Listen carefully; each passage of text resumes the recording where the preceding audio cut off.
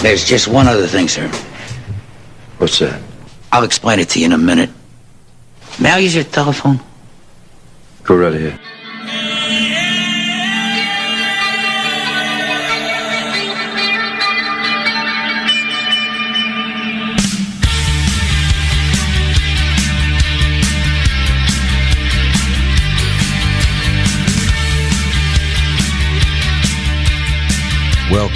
Welcome back, ladies and gentlemen, to the Sunday Wire. I'm your host, Patrick Henningsen. We're streaming out live on the Alternate Current Radio Network, and also after the show will be available on the podcasting platforms, iTunes, iHeartRadio, Spotify, and many others. If you're listening on any of the other apps as well, you can find us there, including the Spreaker app, which is also the home of the ACR mothership of programming. All of ACR's programming you can access very quickly and easily by going to the Alternate Current Radio Spreaker channel there, and also at alternatecurrentradio.com as well for more information about shows, show descriptions, and archives. You can also find that there at alternatecurrentradio.com. There's a link on the show page right now. Now, our special guest is joining us on the live link right now. She's a investigative journalist from Bulgaria, and her name is Dilyana Gaytandzhieva, and she's joining us now from Sofia on the live link. We're going to talk about her story. There's a link on the show page to Arms Watch, armswatch.com. That's a new organization founded by Dilyana, and what she's been doing for the last few years, and many of you are familiar with her work. She has been tracking the weapons trafficking from the United States, organized by the United States government, using partner states in the EU, being paid for by Saudi Arabia, and ending up in the hands of terrorists in places like Syria, in places like Yemen. And this latest installment of her investigation has exposed just that. Mortar shells and other ammunitions who are being produced in countries like Serbia, like Bulgaria, like other places, and coming from Croatia even, ending up in the hands of ISIS fighters in Yemen, but also in Syria as well. And she's on the line right now. Hello, Dilyana. Hello, thank you for having me again on your program. No, it's thank you very much for joining us. This is absolutely incredible, this story, Dilyana. I know that you've been working on these types of stories for a couple of years now, and you've gotten some results, I think, in terms of visibility. And when you started Arms Watch and you did this latest 3-part installment of this investigation that really drew back to the roots of the manufacturer, it didn't seem to get much attention at all at the time.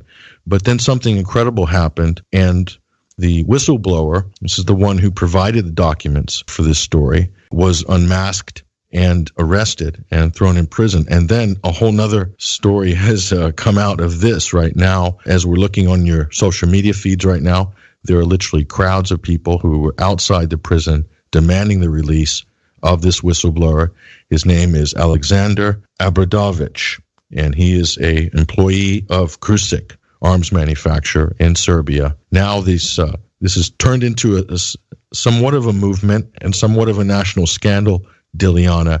But before I go any further, just explain to us how this all started for those people who aren't very aware of all the details of this story.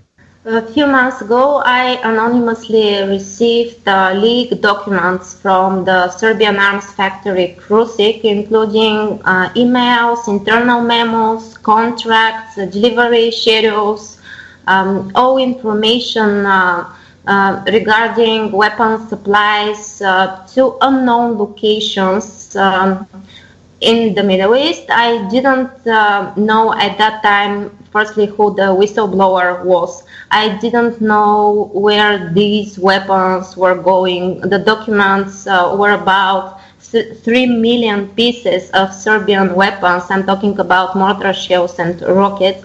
So what I did was to start watching a lot of videos and footage from Yemen, from Syria, in order to find out where these Serbian weapons were going. And I I found Serbian mortar shells. I'm talking about brand new mortar shells. I'm not talking about old weapons. I'm talking about brand new weapons manufactured in order to be delivered to, at that point, unknown locations. So I found Serbian mortar shells in the hands of Islamic State terrorists in Yemen and also in Syria. And in two particular cases, the identification mark on these mortar shells in the hands of Islamic State terrorists in Yemen in their propaganda video was clearly visible. And I traced these weapons back to their original supplier. I'm talking about two separate videos and photos published by the Islamic State in Yemen. In the first case, it turned out that the supplier was the US government. In the second case, the supplier was the Saudi Defense Ministry. This is what the documentation from CRUSIC proved, that these weapons were purchased by the US government, and in the second case by the Saudi Defense Ministry, but these weapons ended up in the hands of Islamic State terrorists in Yemen. I published this three-part investigation. It became a scandal, local scandal in Serbia, because the exporter was a company called GIM, represented by the Serbian Vice Prime Minister's father, Nebojša Stefanović. This is the name of the interior minister of Serbia. He's also Vice Prime Minister of Serbia. And the scandal was over, literally, for a few days, because in Serbia, many of the media outlets are government controlled, they are not independent, so the scandal was over. But when I published my last investigation, the third part of this investigation, 3 days later, the whistleblower stopped answering me. I didn't know who he was, but I was in contact with him. I was very worried that something had happened, but I didn't know. I just thought that he disappeared in order to protect himself. He never said anything about his identity. I didn't know who he was. And probably a week and a half later, local newspapers broke the story that the whistleblower who leaked the documents to me was arrested, that he was put in jail for leaking trade secrets, even not state secrets, trade secrets to a foreigner, in this case me. And people gathered in front of the prison in Belgrade, and it was two-day protest, and the local authorities released Aleksandar Obradović under house arrest. But this didn't end there, and people continued protesting. And yesterday there was a huge rally in Belgrade in front of the prosecutor's office, demanding freedom for Aleksandar Obradović, as well as resignation of the whole government. And I'm very thankful for that support. I didn't expect such overwhelming support by the Serbian people, but it is something very motivating, and I hope that many people will come forward, because it turns out that this is just a small part of the whole corruption scheme that rules Serbia. And I also want to point out to people as well, Dilyana, that you've been very proactive in terms of getting this information out, not just publishing it at Arms Watch, and it's also been republished in a few places, but you've also sent what you've learned in your investigation, you've forwarded on to various authorities. European authorities. You forwarded it to Serbian authorities, I assume, but also to EU parliamentary regulators as well, to the United Nations. It has a division that handles weapons trafficking, but also to Interpol. This is the Inter-European Countries Police Investigation Force for Serious Crimes, to Interpol. So you've been quite proactive. Have you had any response from any of these? No, unfortunately, I haven't had any response yet, which is very sad and very disappointing because these are the international bodies, these are the international institutions supposed to prevent arms trafficking to terrorists. I don't know what's the use of the United Nations if they can't react and they can't stop the arms trafficking to the Islamic State in Yemen, the organization that the United States has recognized as terrorist organization. Also, I don't know why the European Union also is not interested in this arms trafficking, because these are European weapons and Serbia is a candidate state. And all this proves the hypocrisy of all these international bodies, because they claim to fight terrorism, but in actual terms, they keep silent. And the only result is that the person, the whistleblower who risked it all to provide this information to the public is now arrested. And they just try to keep us all silent so that people don't know the truth. Luckily, Serbian people are on the streets and they demand justice, and I hope justice will be served, because not the whistleblower must be arrested. Those who must be arrested are the arms traffickers and the government officials who have been arming terrorists for so long, and they're responsible for the death of hundreds of thousands of people in Syria and in Yemen. This is war crime. They must be punished for this war crime. And I'm very surprised. I'm surprised by the article which was published. It was an interview I think you did with Radio Free Europe. And this is a United States government-backed media outlet that for a lot of its output really disseminates a lot of U.S. Government foreign policy propaganda. But like NPR in the United States, it kind of falls under a similar funding mechanisms in the U.S. They do occasionally do some reports in the public interest, and they've absolutely given you a fair interview, which they've published. I was very surprised that they printed everything basically, and they gave you absolutely a fair opportunity to express everything that you want to express. From what I read in that interview, I mean, were you surprised they didn't censor that? I was surprised by the objectivity of Radio Free Europe in this case, because it shows that when journalists are willing to challenge the government agenda, and when they are willing to show the truth, they can do it.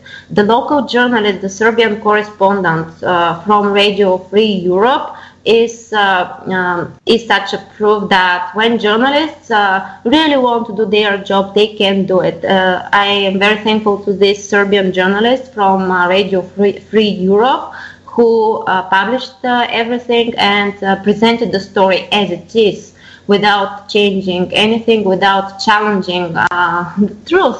So it is great that, and this is an example that when journalists want to be to show the truth, they can do it. It is not an excuse when journalists just say that it is very risky, we can lose our job. No, if you want to be truthful, if you want to show the truth, you can do it. And this is a very good and very motivating example. No matter that this is U.S. government-funded media, they show the truth. And the Serbian reaction, the Serbian establishment reaction has been interesting. They've attacked you, the journalist. They're obviously attacking the whistleblower, the credibility of both yourself and the whistleblower. They've accused you they're trying to set you against the whistleblower, saying that you've somehow compromised the whistleblower as a journalist, which doesn't appear to be the case. You said that you were communicating anonymously, so he would have been unmasked some other way, probably internally, most likely, or with the help of an external foreign agency, possibly. But more than that, they've come up with some conspiracy theories to say that somehow it's a Russian plot or it's a Bulgarian plot to somehow cut Serbia out of the international arms business by creating a scandal. Yeah, so funny. Yeah, go ahead. Because they I was an object of a smear campaign by pro-government Serbian media outlets. They wrote that I was in the center of a vicious plot organized by Bulgarian arms dealers who wants to take the business from the Serbian arms manufacturer Krušik in order to sell weapons, more weapons to Saudi Arabia. But they just ignore the fact that I have been investigating Bulgarian weapons as well in the hands of terrorists in different war zones, and I have urged many times the Bulgarian government to stop arms exports to Saudi Arabia. So what I've been doing with the Serbian weapons, I've been doing with the Bulgarian weapons as well, and all weapons originating from Eastern Europe that ended up in the hands of terrorists in Syria and in Yemen. And this is just because they don't know what else to say. They try to present the whole story as a foreign interference in the Serbian internal affairs. But my explanation is that this whistleblower, it turns out that he was in contact with local journalists as well. I don't know why these local journalists didn't publish this whole story. I have no idea. I haven't been following the Serbian media publications because I don't speak Serbian. I do understand a little Serbian, but I haven't read that much from the coverage of this story. But it turns out that I wasn't the only journalist who this whistleblower had contacted, and I believe that he contacted me because firstly I'm independent, I'm a freelance journalist, I've been investigating weapon supplies for quite some time, and probably he trusted me and he knew that I would not ignore any single fact in this whole story. And unfortunately, local investigative journalists attacked me that by saying that these documents were from Krušik, this is the Serbian arms factory, I compromised the identity of the whistleblower, which is a total lie because the documents themselves, they bear all signs of Krušik. I mean, the stamp of Krušik is everywhere on the documents, and it is clearly visible that these documents originated from Krušik. So even if I hadn't written that these documents from the Serbian arms factory Krušik that were leaked to me, even if I hadn't written this, everybody would recognize that these are documents from Krušik because it is written in the documents themselves. I don't know why they attacked me. I have no explanation, but I think Serbian people know better than them that I and the whistleblower did what we had to do, firstly as human beings and secondly as citizens that are obliged to expose any crime that we have witnessed. I've witnessed this in my country. I've witnessed this in Aleppo. I saw Bulgarian grad rockets in a warehouse used by Al Qaeda in Aleppo. I showed this. I did what I was supposed to do as a Bulgarian, as a human being, as a journalist. This is what the whistleblower also did because he had witnessed these crimes for probably 2 or 3 years. And when I asked him myself, why are you doing this? This is what I firstly asked. He said, I can't sleep. I can't sleep. I need to show the truth. So this was his only motivation. And the prosecutors tried to keep him silent because obviously he knows a lot about all type of crimes committed by the Serbian authorities with regards to Krušik, because Krušik is a state-owned company. And it turns out that the father of the Serbian interior minister sold weapons to Saudi Arabia, which ended up in the hands of Islamic State in Yemen, by corruption practices, because the father of the Serbian interior minister purchased these weapons from Krušik at a much lower price than the real price of these weapons, which means that the profit was generated somewhere in the middle of these deals in order to benefit him. I mean, the Serbian interior minister's father. Also in the documents it was indicated that some of the weapons were resold to Saudi Arabia via an offshore company registered in the British Virgin Islands. But the Serbian prosecutors are not interested in the fact that the father of the Serbian Interior Minister was involved in offshore deals with Saudi Arabia about weapons which ended up in the hands of Islamic State terrorists in Yemen. This is not interesting for them. They don't think that this is a crime, and they ignored my letter informing them about this crime.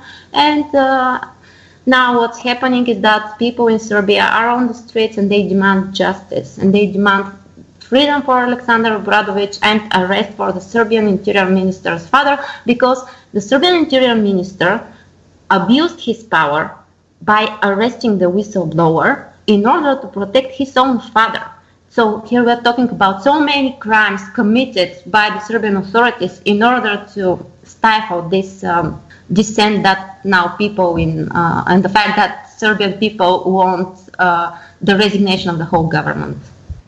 And the Deputy Prime Minister of Serbia, Nebojša Stefanović, he is also the Minister of the Police. Is that correct? He holds two positions? Yes, he holds two positions. So he is the Vice Prime Minister and also the Interior Minister. And they accuse the whistleblower, the prosecutors accuse the whistleblower that he didn't follow the steps stipulated by law in Serbia to become or to receive this status of whistleblower. But according to the Serbian law, he must inform the authorities if he wants to be protected as a whistleblower. But which authorities? He must inform the director of Krušik, who is involved in all these deals. He must inform the police when the Interior Minister's father is the one who is involved in these crimes which the whistleblowers want to expose. Also, he can't inform the security services because they're under the ruling of the Interior Minister. He can't inform the prosecutors because obviously the prosecutors are not independent, and as we see by the arrest of whistleblower, they protect the government. He can't inform the Defense Ministry, which is the owner of this arms factory, because this ministry has approved these deals. There is nobody that he has to inform because all are involved. Also, I read in one of his interviews that he had informed the anonymously group of workers in Krušik, had informed the Serbian president about what was going on in Krušik, and they received no answer. So they tried to follow the law and provide this information to the authorities or the highest ranking official in Serbia, the president, but they received no answer. So that is why this whistleblower turned to the media in order to expose these crimes. He had no other option rather than informing the media and providing information which is in the public interest. And this is even not a state secret. This information is just trade secret regarding arms deals between different parties. This is all. I didn't see in any of the documents that they are top secret or secret. There wasn't such marking on the document. So there isn't anything secret that he had exposed. What he exposed was corruption at the highest level in Serbia, and what I continued to do was to find where these weapons were going, and I found that they were going to the Islamic State in Yemen. So it's my responsibility as well, because I published these documents. I knew that it was very risky, but this was my obligation as a journalist, and I followed all. I followed all steps that I could in order to protect the whistleblower. Unfortunately, I myself probably had been subjected to surveillance, and I don't know how exactly they came to him. I have no idea, because this information is secret in Serbia. They don't provide access to journalists to the law case, so we don't know how they exactly found who the whistleblower was, but that's the fact.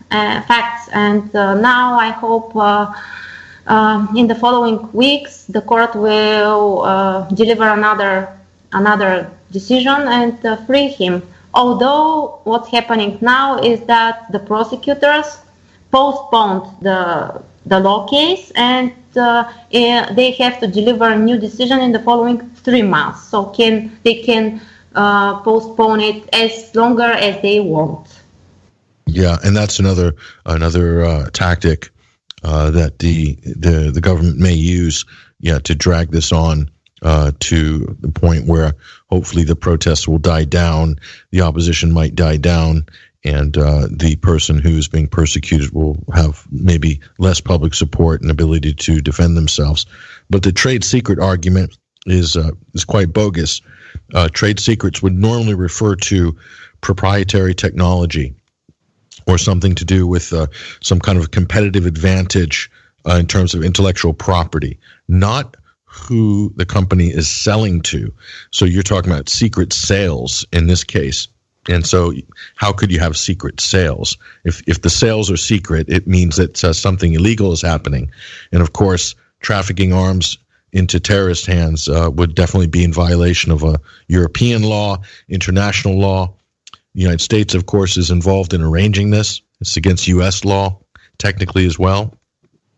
But and against the UN embargo, because Syria and Yemen are under UN embargo, and they violated the UN embargo in these two countries.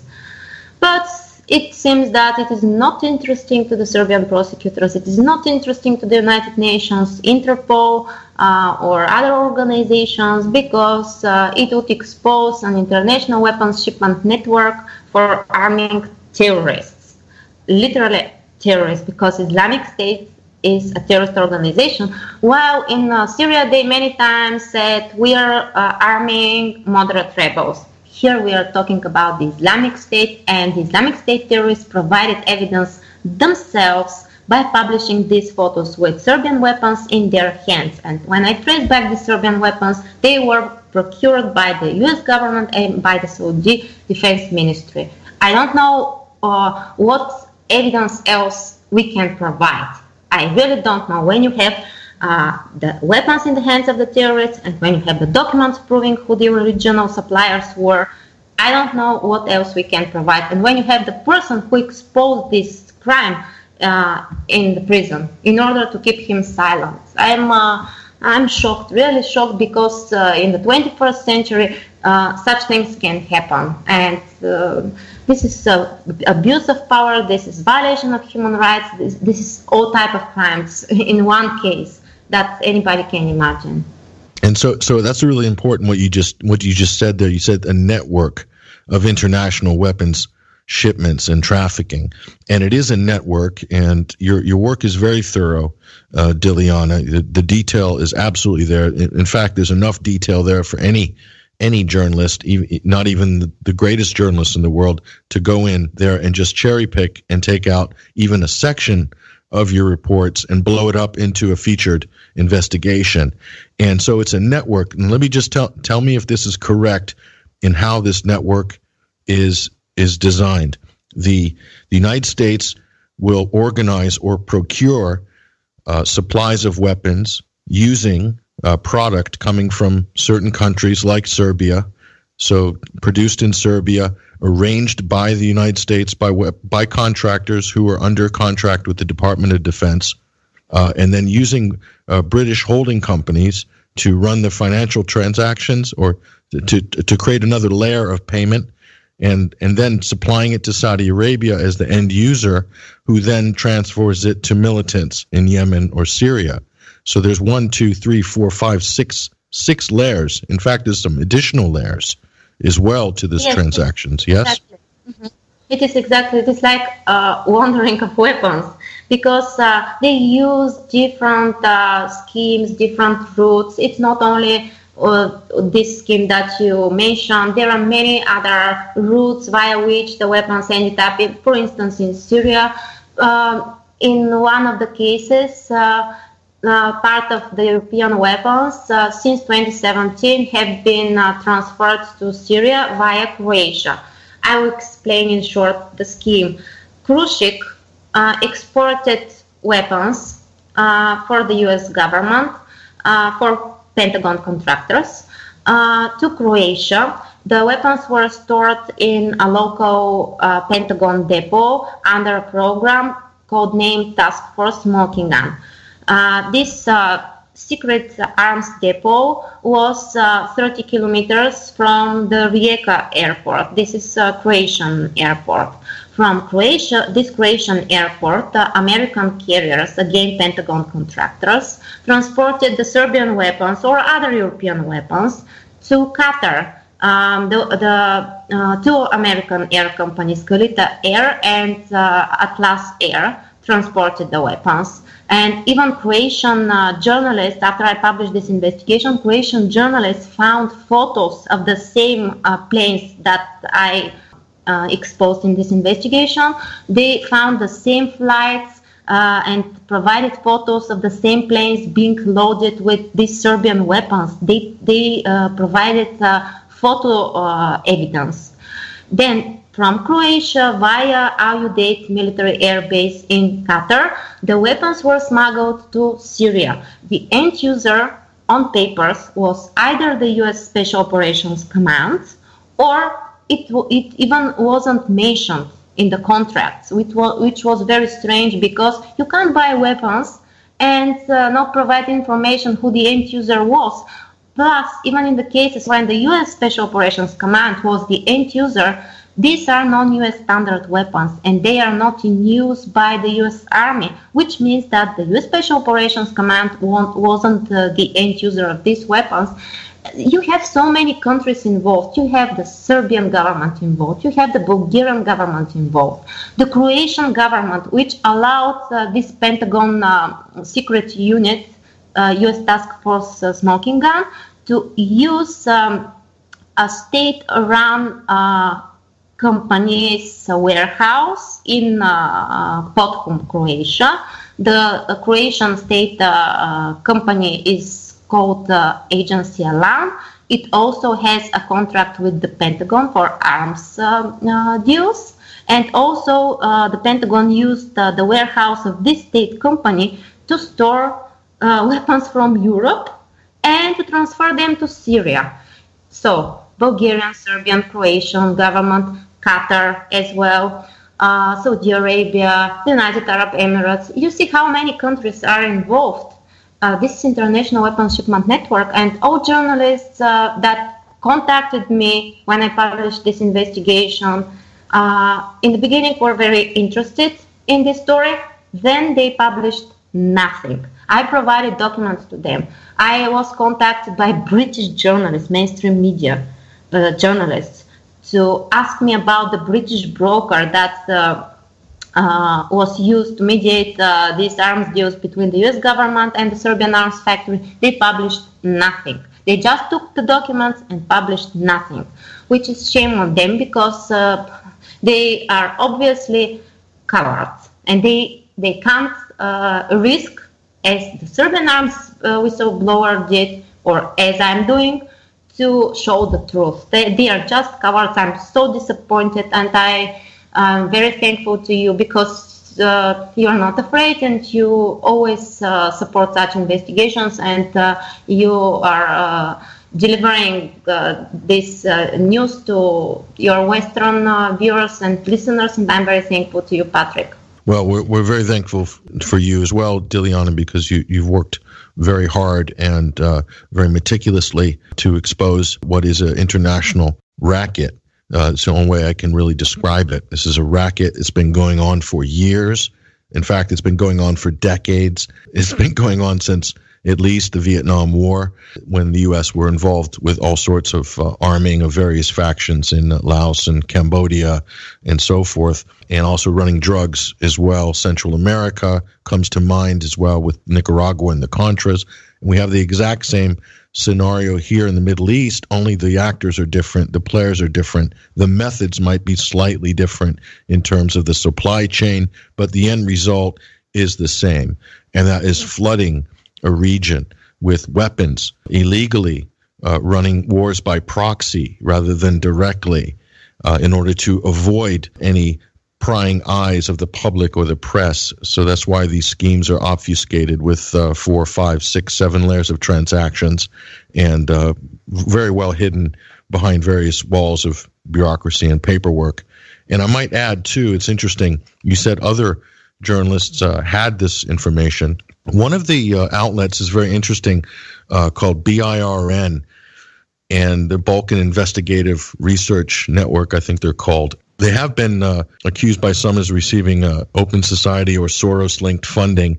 I'm not sure what the details are exactly on that, but I looked at some of these outlets' coverage of this and also the previous weapons story that you did, and I noticed that some of these outlets they don't cover everything. They're very selective in who they sort of highlight as being the the guilty party, as it were, and some of them avoid putting too much of a spotlight on the United States, very careful, and some avoid Saudi Arabia as well. And I notice others will focus on different things. The BBC even did a piece of this for reporting in Syria, but of course it didn't really implicate the United States at all. So it's interesting, Dilyana, how different outlets will look at this story but won't report it in its totality. They'll cherry pick certain aspects of it in order to create a story, but it doesn't implicate the entire network. Have you noticed this in any of the coverage, or could you give us any more insight on how they're approaching this story, some of these other networks? What I noticed, people from Serbia sent me links to BBC Serbia, in which it is written that Aleksandar Obradović is not a whistleblower. So how can they say that? This person risked his life. He has been arrested. He will be jobless. Even if they free him, he will be jobless forever, probably, because this is Serbia. This is like what happened to me once I lost my job after this investigation about the Bulgarian weapons in the hands of Islamic State terrorists Al-Qaeda terrorists in Aleppo. I lost my job. I'm jobless. It's been 2 years. I'm jobless in Bulgaria, and nobody wants to employ me because obviously I'm not a wanted journalist. So he will be jobless forever. He has a small kid. In the interviews, he mentions that his 8-year-old son in the beginning was told that his father was on an assignment abroad. Then they told him that his father was arrested because he exposed corruption in Serbia. Can you imagine what does this means for one person? How this impacts the life of him and his family? And I can't imagine journalists, local journalists in Serbia, from BBC Serbia, who know very well the truth. I was also interviewed by these Serbian journalists from BBC Serbia. They know very well the truth. They know that the Serbian government has trying to cover it all up. And in the end, what they produced was that this man was not a whistleblower, which is disgusting, and it shows the moral of these people. I don't know how they sleep at night, how they look themselves in the mirror. I'm so angry because by writing such lies, they impact somebody's life and the life of his family, his kid, and it's disgusting. Journalists don't realize how responsible they are for the suffering of so many people. BBC, this is a program that I will not watch anymore. Really, I will not watch them anymore, and I don't want to watch them because they're liars.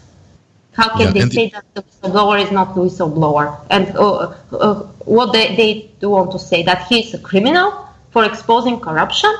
I'm very disappointed.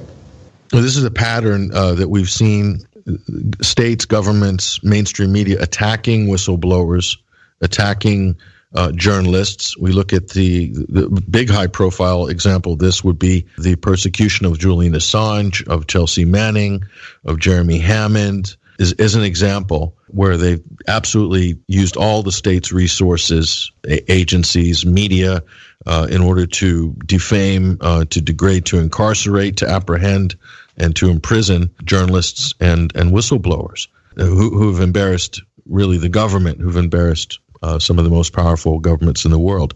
And I think the same thing is happening here at Dilyana, although it's a slightly smaller scale. But I think in terms of the public reaction, I think is proportionally is much greater in Serbia in support of this whistleblower, I think, than the proportion or percentage of people supporting, let's say, Julian Assange in Britain, where only a few hundred people, will come to support him at a rally.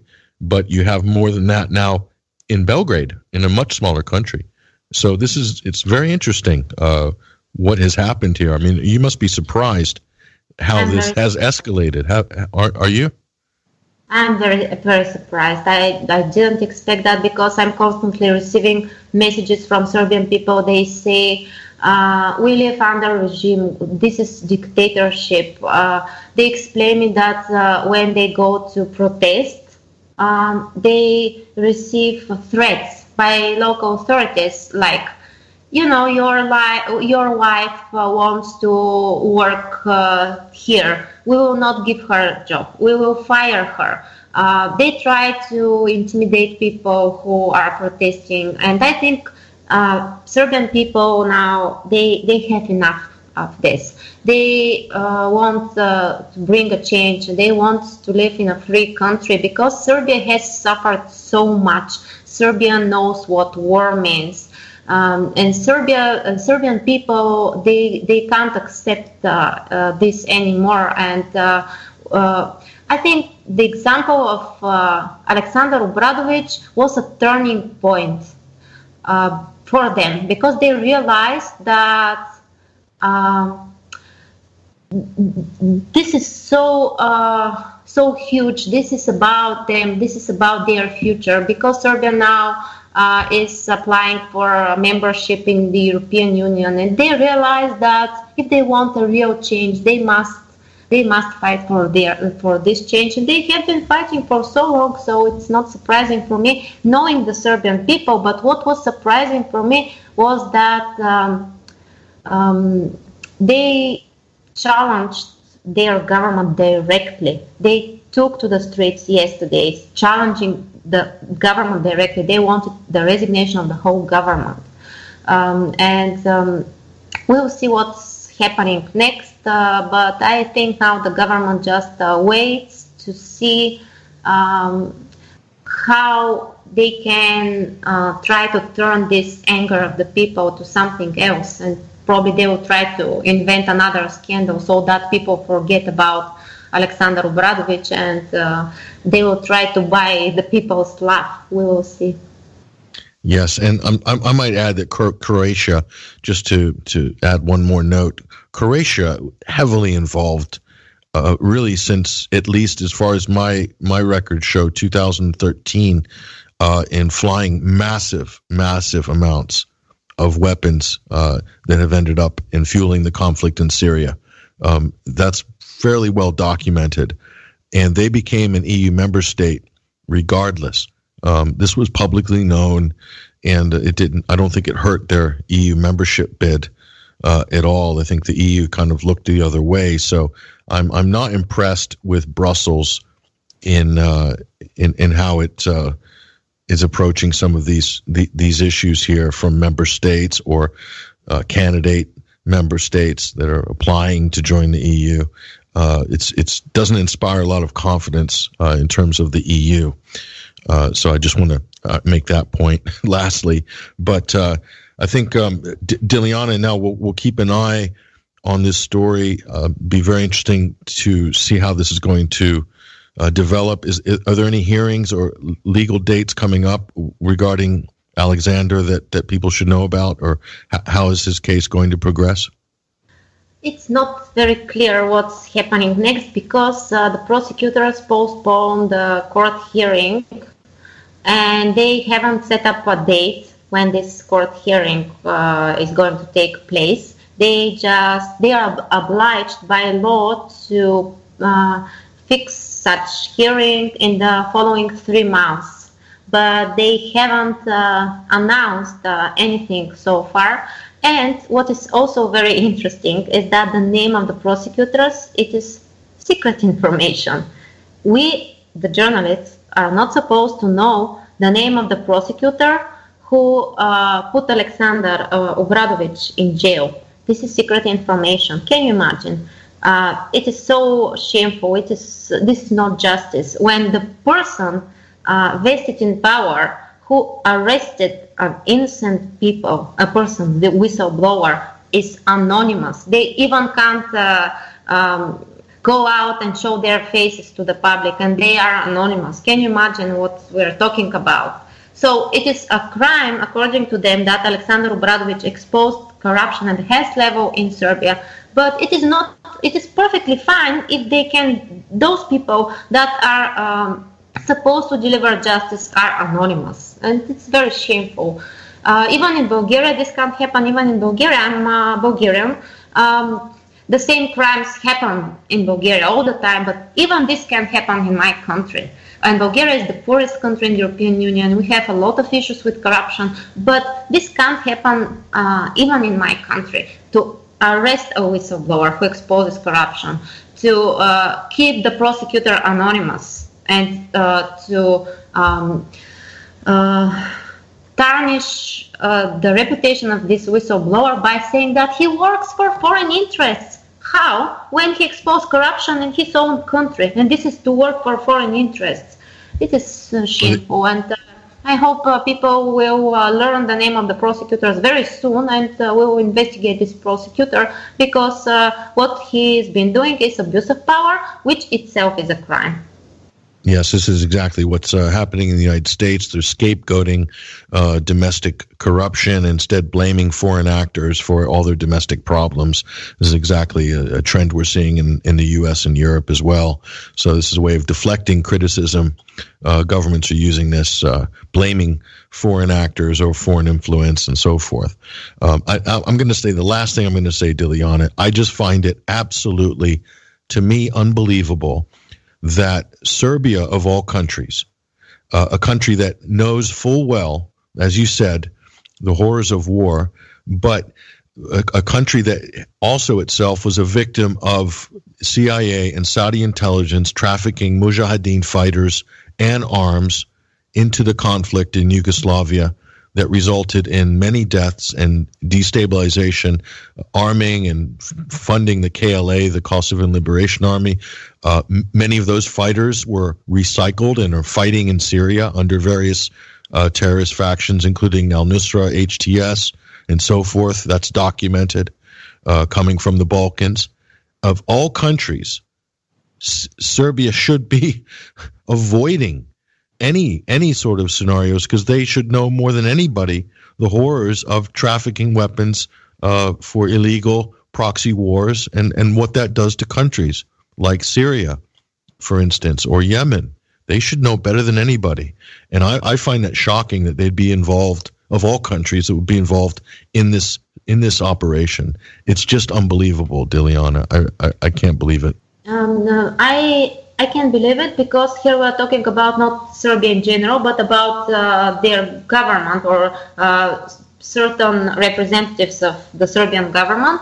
But talking to ordinary Serbian people, they are totally against this. They can't accept that Serbian weapons can be seen in the hands of terrorists in such war zones like as Syria and Yemen. They say that they feel ashamed that this is not Serbia, this is their corrupt government. So to be honest, we must separate Serbia from certain representatives of the Serbian government, because what Serbian people show is that they are not their government, and they don't want such types of crimes to happen in Serbia. And they took to the streets yesterday and showed solidarity with the whistleblower, and they showed their anger at the government, and they will keep fighting. I'm very, very surprised, and I'm very impressed by the Serbian people. What they showed was that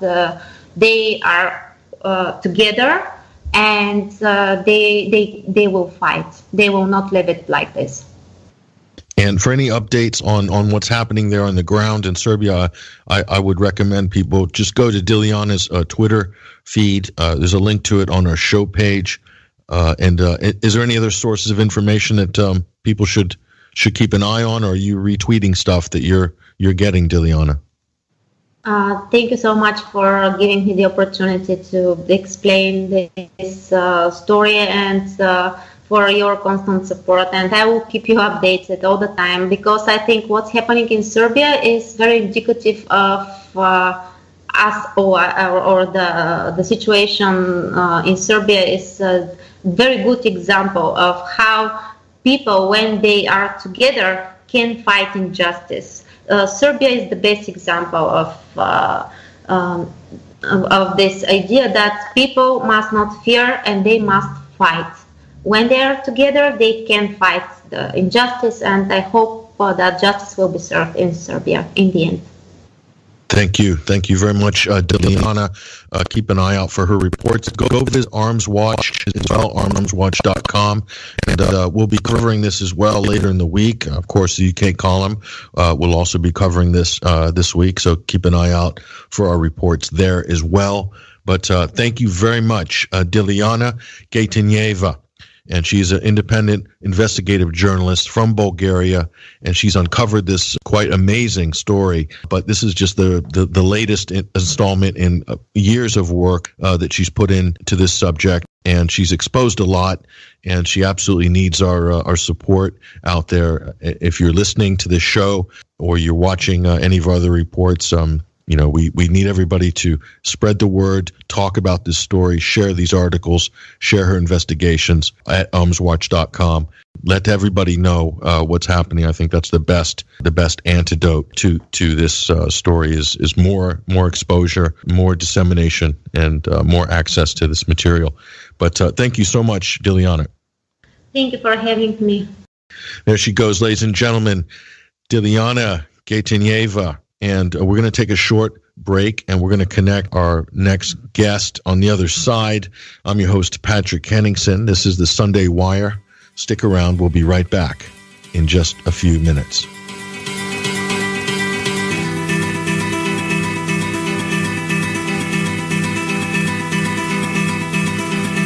See, some say I'm just a part of it.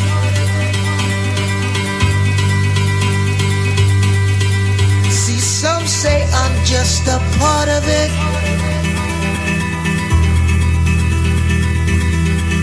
See, some say I'm just a part of it. And I agree with you. You may say we're just a mosaic of their lives, just playing on our minds, just playing on our minds, just playing on our minds.